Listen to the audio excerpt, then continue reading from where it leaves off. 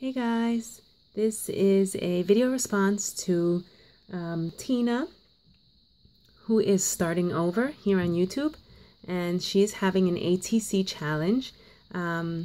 She has a video called What I Do With My Pocket Letters, and it's also her ATC challenge. So the challenge was to create an ATC with a sports team. I think it was NFL team, but it might have been any sports team for your state. So I live in New York, and it is football season, so I wanted to create this ATC with the New York Giants, which is the New York NFL team theme. And I kind of had a little bit of a hard time because I've never made a sports themed anything crafty that was sports themed.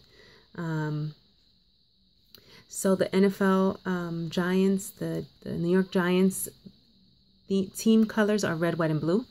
And so what I did was I used some white cardboard, and I used some of this like glitter mesh in the background as a layer. Then I used some blue and white twine. Can you see that? Look how cute, the blue and white twine. This is the back. It's just solid red. I put 2 sequin stars there and my YouTube channel name. So I used this really pretty blue and white twine on the side. I don't know if you can see it peeking out there, and I tied it into a little bow. And then I used this rhinestone decal. It's just one giant decal from Dollar Tree. I found that in the Dollar Tree. How lucky was that? And then I used some 4th of July star table scatter from the Dollar Tree, which I used in the middle of rosettes, paper rosettes. So that's why I had a ton of those table scatters. It worked out perfectly. So I put some stars, and then I had some star sequins that I got on clearance at Joann's when I went there for the first time.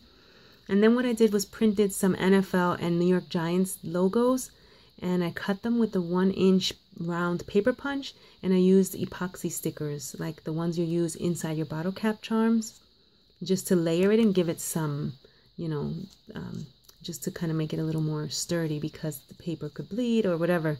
So I put those 2 buttons there like that. I thought that was cute. I layered those stars.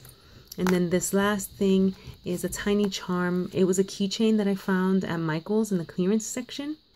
And I removed the keychain part of it.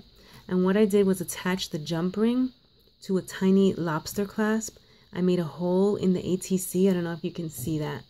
I just made a tiny hole with the 1/16 punch, and then I attached the lobster clasp to it so that if Tina wants, she can remove this and put it on her keychain or reuse it as a charm on her, I don't know, a cell phone strap or something.